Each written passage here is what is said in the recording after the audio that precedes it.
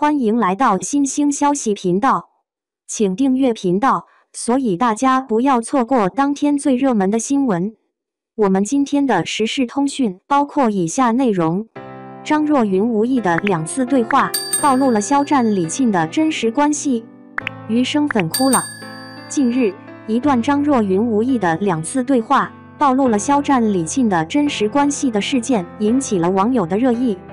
据悉，这起事件的起因是张若昀在一档综艺节目的采访中不经意间透露了肖战、李沁出演电视剧《那片海》时的亲密关系，引得粉丝们热议不断。有余生粉表示心碎到极点。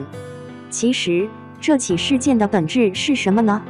从最初的事情经过来看，无论是肖战、李沁还是张若昀，都只是在自然状态下表露了一些真相。而从另一个角度来看，这起事件也让人们不由得反思明星的私生活是否应该得到过度关注和揣测。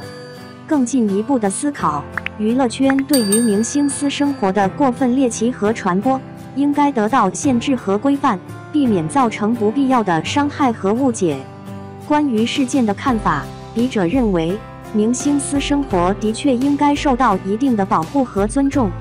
他们也是普通人，生活中会存在许多难以避免的问题，所以不应该对其进行过度的批判和猜测。毕竟，每个人的真实感受和经历都不同，无法总结一套规律应对。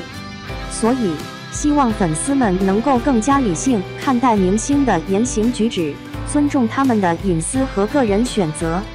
最后，针对这起事件，笔者认为不应该仅仅抱怨和哭泣，更应该转化为一种积极的力量，让粉丝们更加理性和关注作品本身的品质。既然肖战、李沁在电视剧中的表演打动观众，那么我们就应该对他们的演技和作品多一些探讨和评价，而不是只关注他们的私人生活。相信在以后的生活中，肖战、李沁等明星也会更加注意自己的言行表现，尊重粉丝们的感受和期待。2. 肖战和李沁的梦中海遭受演技嘲笑，到底是因为偏见还是因为演技？最近顶流肖战和小花李沁主演的《梦中那片海》在热播，而这部剧的收视率因为有2人的存在，所以一直不低。但是有很多人不看好他们的演技，特别是肖战，因为流量大，粉丝基础大，可能是因为树大招风，也有对家下场黑他，一直嘲笑他的演技。更是有词条出来，肖战陈情之后，再无演技之说。其实也挺恶意的，演员一部戏被肯定，说明他身上必然有种潜在的吸引力的，不要因为偏见而对别人带有色演技。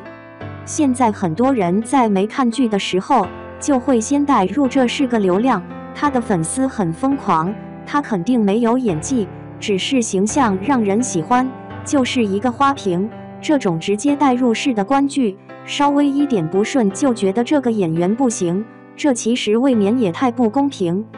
说回这部戏，这部戏是正剧，但是演员阵容除了2位主演之外，其他都没有什么分量，而且基本都是年轻的演员，演技几人都大差不差。主演肖战在这部剧中确实没有什么让人惊艳的，可能也是有角色成分的原因，但是没有网上说的那么烂。不过最近几集的播放，感觉演技会比之前更有代入感，特别是在和李沁在火车上的那个眼神，还有偷听到医生说自己的腿可能站不起来的时候，那个反应确实是不错的。而李沁也是一样，刚开始还没有那么有代入感，前面的戏份也不多，直到自己可以去部队当医生的那个背影，那个笑，还有和肖战的眼神戏的时候也是有点出彩的。李沁的演技一直还算行的，但是有时候会用力过猛，把持得不够好。最惊艳的还是在楚乔传的公主黑化的那时候特别的出彩，让人疼惜。观剧其实就是为了一个休闲的时候，放轻松享受生活，大家不必要上纲上线，也不要因为黑而黑，肖战和李沁其实都是蛮有潜力的演员，一直也在磨练演技。当然，演得不好是可以说的，但是不要带有自己的偏见去评判。